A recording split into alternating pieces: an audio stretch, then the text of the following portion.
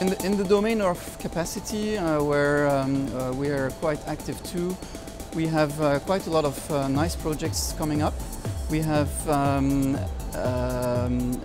decided to deploy a full IP backbone in Africa.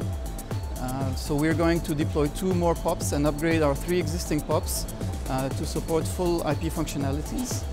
Next to that, we're working on a special project on satellite, which will be announced probably early 2015. There will also be some announcements around sea cables coming in the coming months.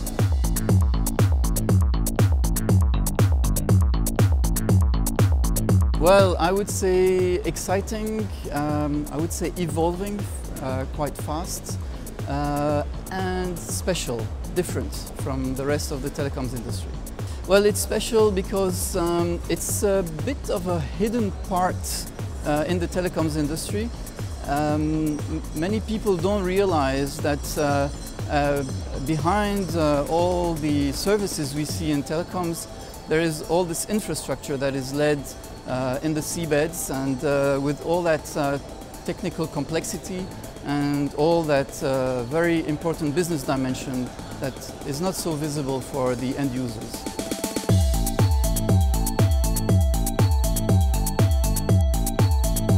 Well, I believe there will be a lot of changes.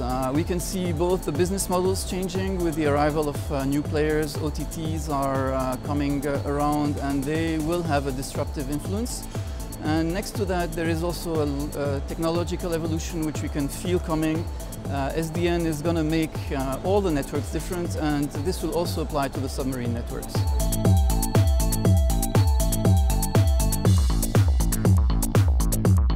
Well, initially it was a bit by chance. I was in the wholesale industry, and somehow there was a need to work on our investments for future cables.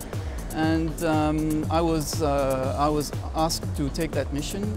I didn't have any experience in the industry at that time, and so I had to learn it all fast. And that's how I got in. And I found it really interesting and thrilling, and then I decided to stay as much as possible in contact.